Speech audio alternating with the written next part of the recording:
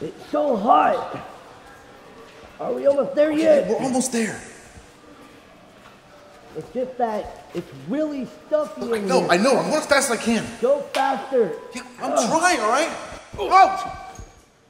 Richards, you going somewhere? Yeah. I'm going to do laundry. Oh, man. I know how that goes. You keep putting it off and putting it off, and next thing you know, you're recycling 2 months worth of old, crusty ass underwear. Yeah, it's definitely been a little while. Maybe you should quit rubbing them off in your t-shirts and busting the toilet.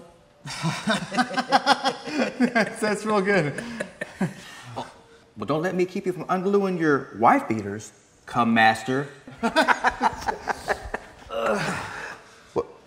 What do you got, rocks up in there or something? No, just clothes. A lot of clothes. Some of them are wet. Uh-oh. Now you know you can't be storing wet clothes up like that. That's how mold gets festering up. Yeah, that's why I'm going to the laundry.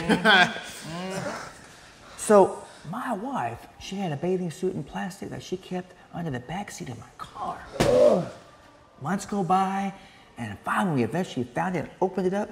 P.U. The smell of that could have killed my youngest. And then all these fuzzy things going up there.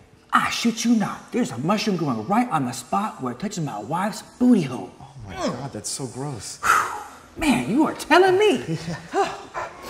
So I said, Barbara, what in the world were you thinking leaving that bathing suit in there? You know it gets to be over 100 degrees in that car over summer. Yeah. Hey, Stringer. Yeah. I gotta get going, man. I wouldn't want mushrooms to start growing in here, right? Oh, yeah, I hear you. Barbara got you know what? I gotta get going. One hell of a beating.